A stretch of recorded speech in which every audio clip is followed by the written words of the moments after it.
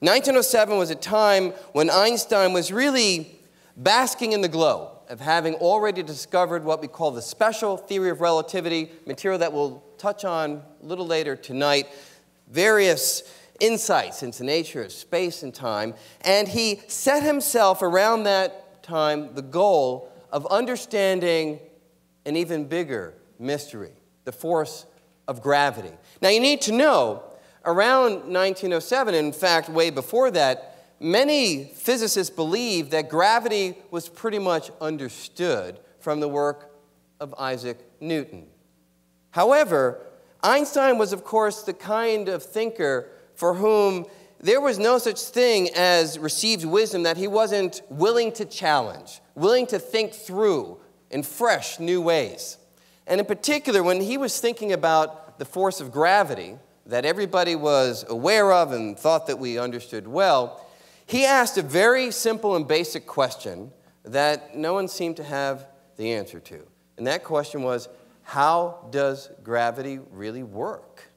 How is it that one object in the universe, like the sun, can somehow exert a pull on another object like the earth, even though there's nothing connecting them? There's effectively empty space between them. How does gravity get the job done? So naturally, to try to answer that question, Einstein went to the Principia, Newton's Principia, which has all the results in math and physics that Newton found in his lifetime. You know, it was the book that was required reading for tonight's discussion in, of course, the original Latin. Now, of course, you know, most of you therefore know the story, but for the one or two who maybe didn't quite finish the reading, let me just carry on. So Einstein went over to the Principia. He opens it up to letter G, you know, finds the law of gravity that Newton had written down in the late 1600s, and then he goes a little further to the subheading M for the mechanism by which gravity operates. And there Einstein finds something surprising because Newton basically says, I don't know how gravity works.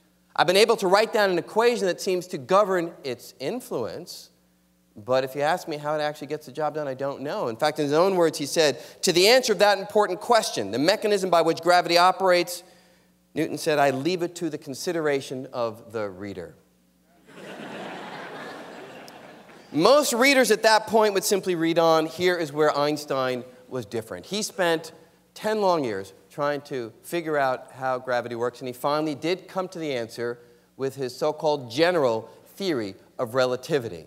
And let me just quickly describe to you what he found, because it sets the stage for this idea of there possibly being more than 3 dimensions of space.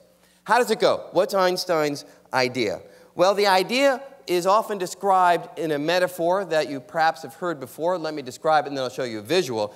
Forget about the universe and gravity for a moment. Instead, imagine that I have a big rubber sheet stretched nice and taut in front of me. In your mind's eye, you can watch a marble as it rolls across the surface of that rubber sheet. It goes in a straight line trajectory, nothing too weird about it. But now if I change things a little bit, I put a rock on the rubber sheet. Now the sheet looks like this. It's warped, it's curved, it's deformed. If I take that same marble, it won't go in the same straight line trajectory any longer. Now it will go in a curved trajectory because it's rolling on the curved surface of the sheet. Einstein says, take that idea and apply it to the universe, the fabric of space. Not a rubber sheet, but the fabric of space. And what would that look like? It would look like this.